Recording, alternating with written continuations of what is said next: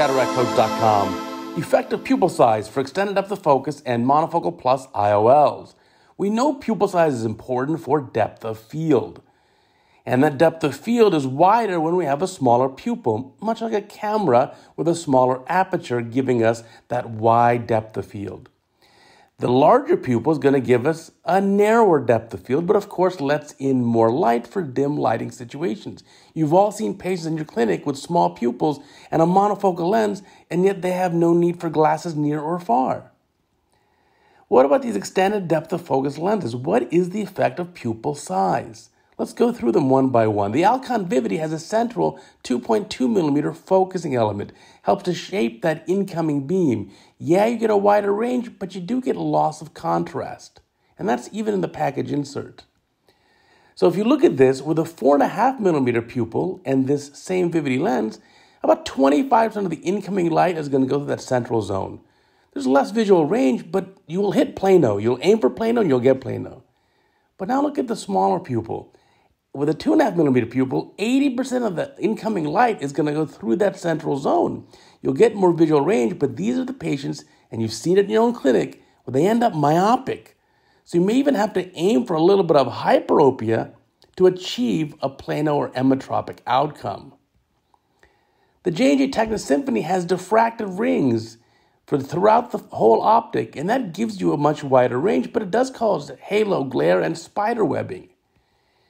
Pupil size with Symphony lens, it's much less important because these diffractive rings are throughout the optic.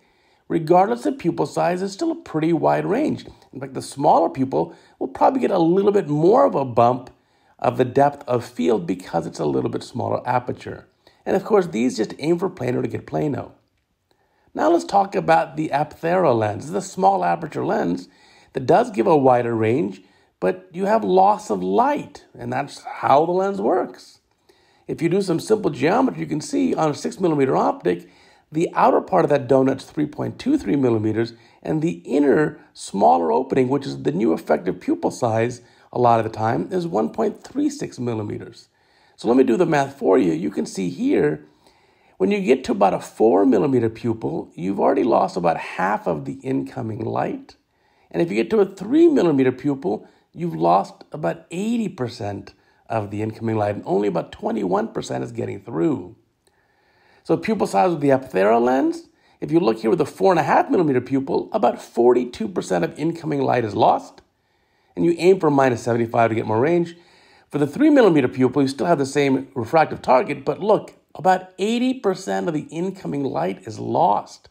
And this is why the package says to put it in the non-dominant eye, with the other eye getting a monofocal lens. Now finally, what about the Technics Eyehance?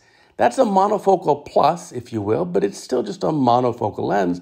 It has a central 1 millimeter zone of increased power or curvature. It's kind of difficult to see intraoperatively. If you look at the data from J&J, you can see it takes a little bit of the light energy from the planar or emmetropic target and brings it down to about 1 meter. It's a very mild bump, and again, it's 1 meter away. And now if you look here with a 4.5 millimeter pupil, there's not much benefit for the range because only 5% of the incoming light is going through that central zone. With a smaller 2.5 millimeter pupil, it's a mild benefit for range because about 16% of the light is going through that central zone. And now surgically, remember that all of these lenses need to be aligned beautifully with the pupil.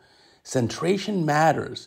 Here's the end of the case, hydrating up the incision, and we're going to spend some time aligning the lens using the Purkinje reflexes. There they are, and you can see we want to get this lens beautifully centered, and you can nudge it there with your BSS cannula so that you have it precisely lined. Again, lining up those two Purkinje images, you can see the central focusing element of that lens is beautifully centered. That's going to give you optimum performance. Again, regardless of which EDOF lens you use, you really want to sweat the details and get some beautiful centration done for best visual performance for these patients.